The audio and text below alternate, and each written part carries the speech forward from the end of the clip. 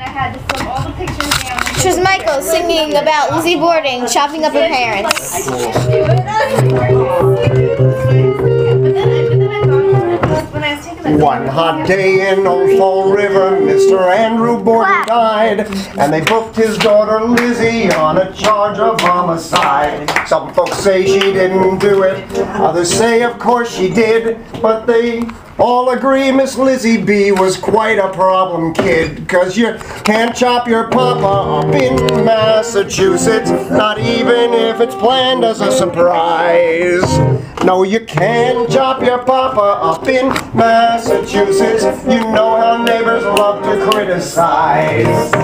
Now she got him on the sofa where he'd gone to take a snooze, and I hope he went to heaven 'cause he wasn't wearing shoes. So Lizzie kind of rearranged him with a hatchet, so they say, and they got her mother in the same old-fashioned way.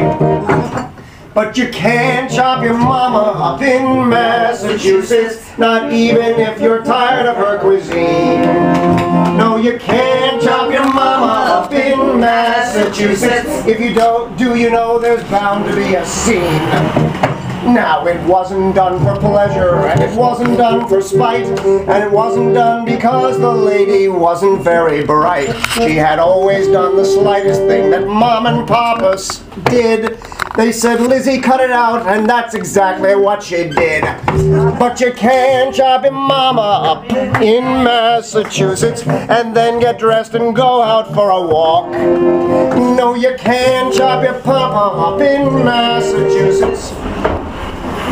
It's a far cry from New York. Woo! Lizzie Borden. Choose Michael. Take a bow.